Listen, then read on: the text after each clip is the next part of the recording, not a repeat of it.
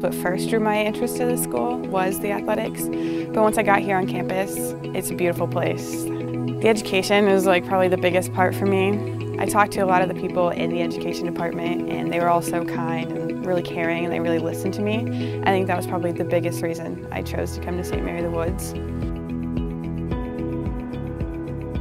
Every time I talk about it, I still get takes my breath away, just because it's unbelievable to have this amazing opportunity, to know that someone could put their blind faith in me as a student. It's incredible. There's so many opportunities here, and this scholarship has allowed me to,